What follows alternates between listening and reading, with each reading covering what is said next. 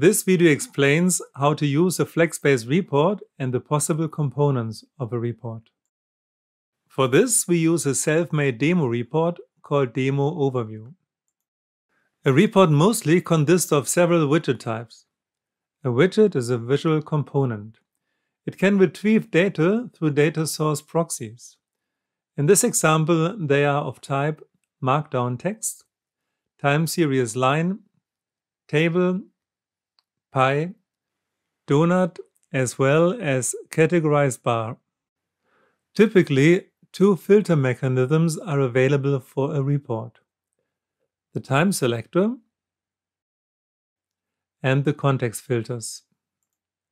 To define a time span for which you want to see data in the report, click the time selector to open the selection menu. Either select one of the predefined time spans or the time span in the calendar. If the report does not show any data, it may be because the system did not receive any data for the specified time span. The context filter is selectable in the so-called omnibar. Click to display the available context types and their items.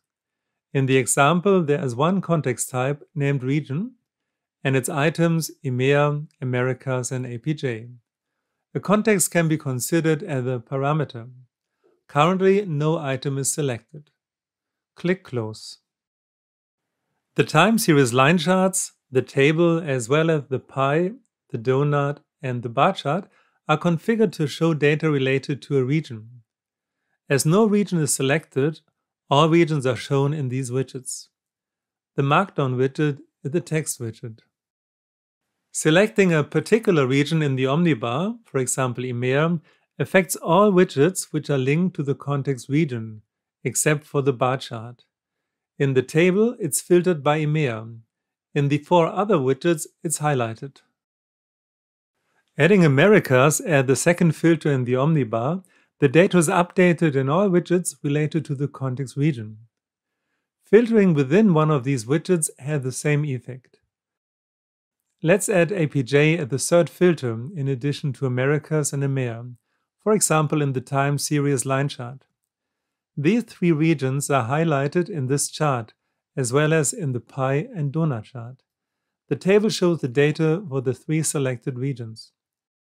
When all regions except for APJ get unselected in the pie chart, four widgets highlight the result for APJ, while the table shows APJ data only.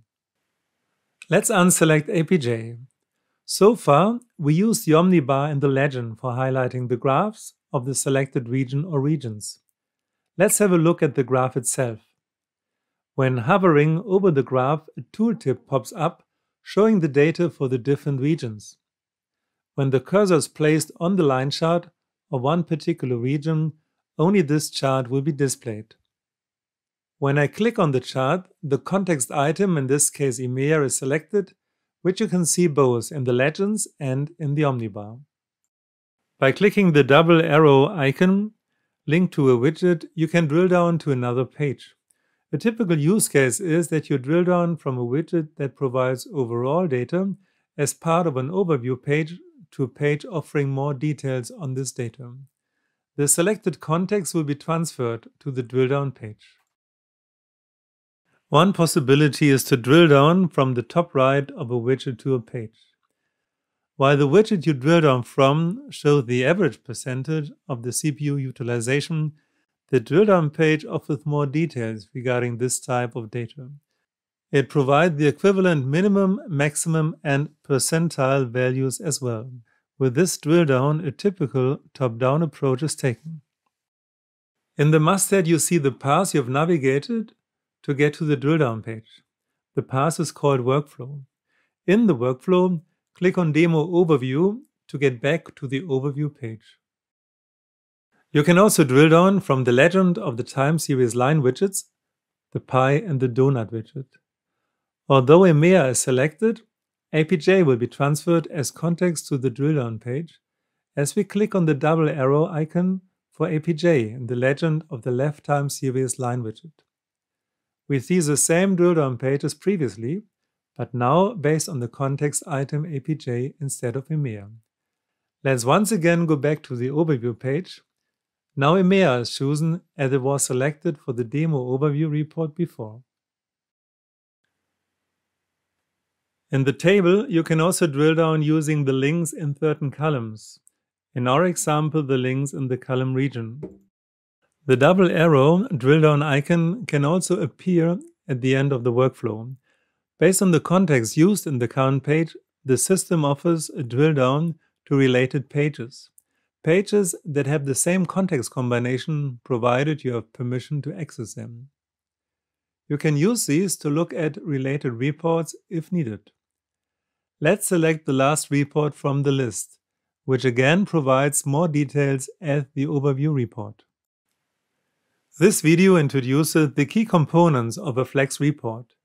It shows how to apply filters and how to navigate to drill down pages. Thanks for watching. See our OPTIC video library for more videos around OPTIC and Flex reporting. You can find the link in the video description.